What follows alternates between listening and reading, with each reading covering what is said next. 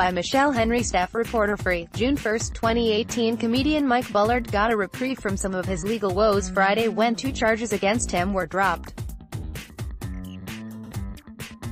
The former TV and radio talk show host no longer faces charges of obstructing justice and criminal harassment.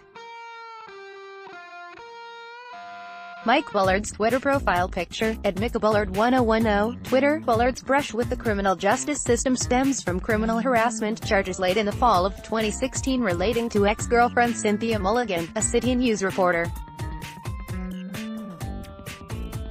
He was also previously charged with breaching previous bail conditions. Bullard had been ordered not to have any contact with Mulligan, his previous surety, and witnesses involved in the case. "It was very rare and I was quite surprised," said Bullard's lawyer Calvin Berry when the 2 charges against his client were dropped. "Those were the 2, by far, the most serious charges." A judge dismissed the charges Friday morning in a courtroom in the College Park Courthouse in downtown Toronto. Bullard still faces charges in connection with repeated phone calls he made and for failing to comply with bail conditions and attempting to obstruct justice.